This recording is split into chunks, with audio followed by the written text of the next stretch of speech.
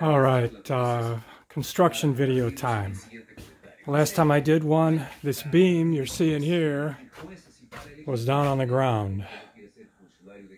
And I've decided to put this in to strengthen the floor upstairs. I've tried all my other options and this was what I ended up at. There'll be a column over here in this wall, and they'll be buried in the wall, and there'll be a column freestanding here under this other end. I've welded these little plates, on this so I can bolt some kind of connection, and this beam will go right up underneath that double joist up there. So what I've got here is a way for one guy to put this up safely. Up in there, there's a pulley and there's a 1/4 inch thick angle with a hook welded into it or through it that the pulley's hanging on. And there's an anchor knot here around this.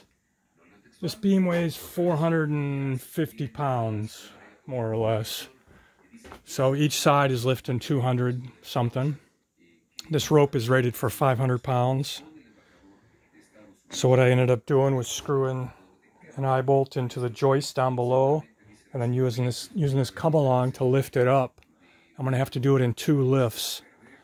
I built these little temporary walls on either side of the beam, 2 on each end, to help with the lifting. So now the next step is to loosen the come along on each end and put a new alpine butterfly hitch,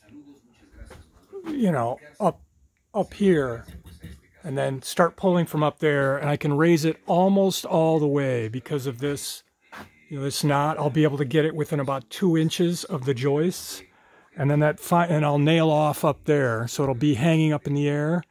And then the final bit, I'm going to use built-up posts and these bottle jacks to snug it up into place. Oh, it's a pretty impressive beam. Nice to see it. And my prompt for this was I finally found an HVAC guy.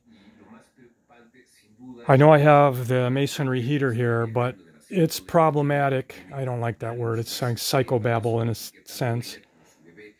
But I need a good source of dry firewood, and I never have time to cut it ahead of time or to build a shed to store any dry firewood I might buy because of farm stuff. So, and for the long-term stability of this house, I need to condition the basement as well because there's a fair amount of humidity down in the basement floor. I don't know if you can see the floor there has a little buckle to it.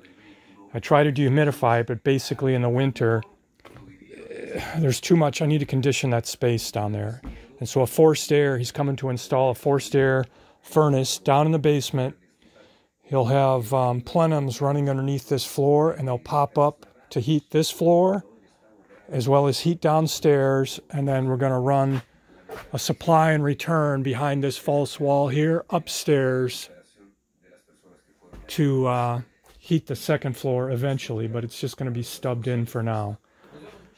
So my prompt to do all this was the fact he's coming on Thursday. Today's Tuesday, and I needed to get this stuff out of the way because I need to move a bunch of that drywall because in front of every one of these windows is going to be a duct register. I need to get this material moved. The first step is getting this beam up today. Then I can put drywall. I started the drywall, that first run over there. The next one I'll put up to the beam against the existing line and then up to the beam. And I've got one light lit over there just to give a sample. There's 12 cans in this ceiling. There's one there, blah, blah, blah. So that's that. It's nice to get some of this done. I got the Kernza in the shed yesterday. I've still got corn and soybeans to do, but that's a month or 2 away. Thanks for watching. Notisistema, Radio Guadalajara, for you Spanish speakers out there. Adios, amiguitos.